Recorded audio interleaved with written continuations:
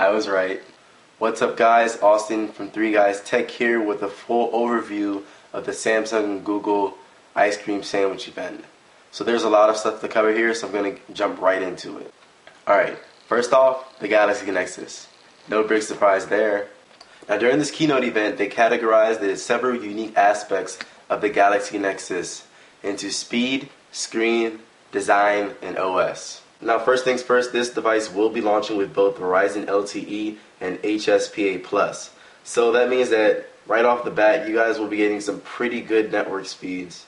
Also the phone, as you guys probably already know, comes with a 1.2 gigahertz dual-core processor. Now getting into the screen, the Nexus will be sporting a nice and big 4.65 HD Super AMOLED display. Now the best part about that is it's 720p. Now that's a 1280 by 720 pixel resolution, which is of course completely amazing. Now first things first with the design. The HSPA Plus model is around 8.94 millimeters thick, while the LTE model may be just a little bit thicker. Also, this phone has a curved contour display just like the Nexus S, but it has a super thin bezel at just 4.29 millimeters. Moving on to the back of the device, they introduced Hyperskin, which is basically just a soft texture to the back of the phone. Also on the back of the phone is the 5 megapixel camera with 1080p video recording at 30 frames per second and zero shutter lag.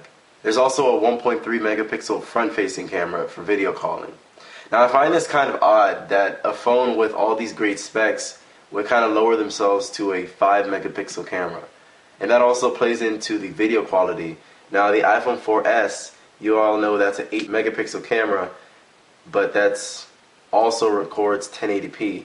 So I'm really interested in seeing how the 5 megapixels and the 1080p, how the quality is going to come out on this phone. Now moving back to the screen of the device, if you saw the leaked video, which is now confirmed to be the Galaxy Nexus, you'll notice that instead of using physical buttons, there were 3 menu buttons at the bottom of the screen. They decided to go with a buttonless design, which may actually be for all of the future Android devices. I'm not really sure, but right below the screen is a hidden notification LED. No buttons on the actual front of the phone. And powering all of this is a 1750 milliamp hour battery. Now that's just about it for the actual phone. Now we can move into the OS, ice cream sandwich. Well, there's this new text called Roboto, which will be used for the OS. Using the keyboard, there's some new improvements and improved error correction and spell checking. Also, there are some improved live recognition, speech recognition. Now, we all know it's not up to par with Siri, but it's improved speech recognition like Android has always had. Now, another new feature is Face Unlock, and that's just about exactly how it sounds like. You use your face to unlock it. Now, honestly, I personally don't see this as much of a useful feature because I feel that you holding up the camera to your face, it would just be easier to just, type in your password or your PIN number. Now, another thing they've added on the home screen or the login screen is direct access to your camera. Again, the camera has zero shutter lag, so once you open the camera app, it should be able to take pictures just like that, very quick. Another feature that they've added to the camera is panoramic sweeping. Now you see this in a lot of Sony cameras where you can just take a pretty long picture as a panoramic picture.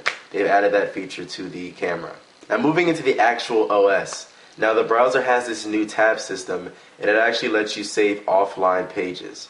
So this could be pretty useful if, let's say, you're reading an article and you want to go to a place and you might want to turn your Wi-Fi off to, let's say, save battery. You can continue reading that article offline. Now basically there were just a lot of minor tweaks to the Android UI just to make things more accessible and easy to use. Now the last new feature was Android Beam.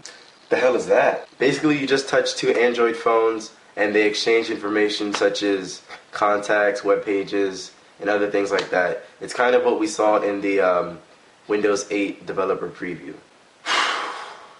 Well, that's basically it. That's just about everything major that they announced with the new phone and the new operating system. Let me know in the comments what you guys think about this new operating system, about the phone, whether you guys are going to get it, are you guys excited for it, and how do you think it's going to compare with the iPhone 4S and other Android devices. Anyways, as always, this is Austin from 3 Guys Tech. Thanks for watching, and I'll catch you guys in the next one.